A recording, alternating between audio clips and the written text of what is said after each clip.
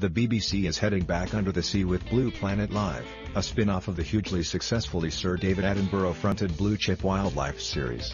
The British public broadcaster is to launch it as a stripped 4-part TV event, revisiting the wildlife and the stories of Blue Planet 2, which was a huge ratings success last year with some 62% of the UK population watching it. The series also aired on BBC America and a number of AMC Networks channels in 2017. The show will air in March 2019 and will be broadcast live from the east coast of the the Bahamas and Australia's Great Barrier Reef.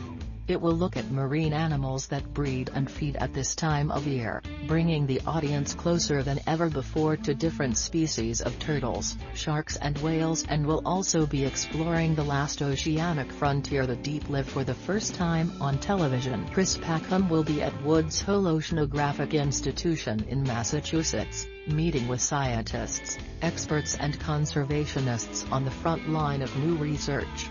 He will also be assessing the health of the world's whales at a time of year when many are breeding, and finding out why these gentle giants are such important bellwethers of ocean health. Steve Backrell will be on a small island in the Bahamas known for its extraordinary shark gatherings and on the Great Barrier Reef Lisbon, and will help monitor how new life is faring in this fragile place, including turtles and birds.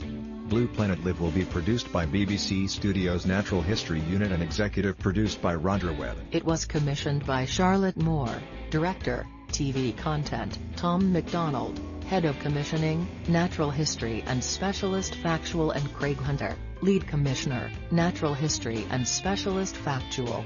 Moore said, "Blue Planet Live will thrill the millions of viewers who discovered so much from last year's groundbreaking series that shocked the nation." BBC One continues to lead that conversation as we live around the globe to witness firsthand the magnificent marine life within our oceans and wake up to one of the biggest environmental crises of our times.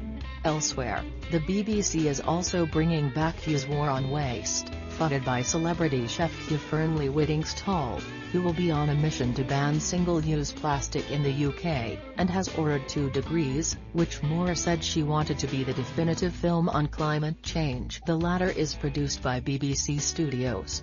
She added she wanted it to cut through the confusion, tell audiences the facts without any other agenda, explore what a dangerous level of climate change could really mean. It will be unflinching about the potential catastrophe that's unfolding, and offer the facts about what can still be done. What do you think about it? Share your opinion in the comments below the video. And also subscribe to the channel not to miss new, interesting videos.